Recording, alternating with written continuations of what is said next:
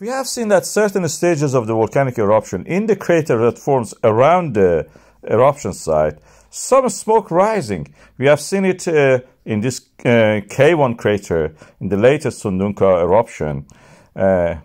Before that, we have seen in the Little Quarter volcano, in the also Fegedestro. You must have a complete rim around the crater just to have this.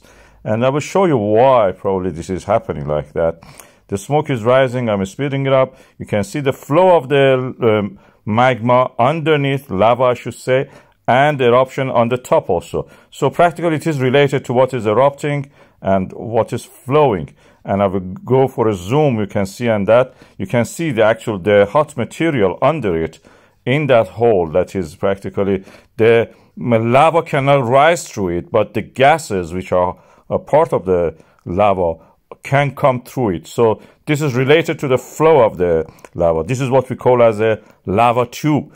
In this setting, you need a spillover of the material from within the crater, forming a hard crust by overspilling. And when it overspills, the hard crust forms through that cavity that is created when the liquid part of the lava is passed. The cavity is a conduit for the lava itself when it is solidified over it, forming a crust. So you end up with a tunnel, a small tunnel maybe, which is smoke can go through it, but no lava can go through that. So practically what you will see is the smoke. It may collapse at one time, but it may be rebuilt again. It will not be a major collapse, it's just a small collapse. The lava tube breaks until again the spillover continues, creates a crust over it, the lava flows within and creates a lava tube.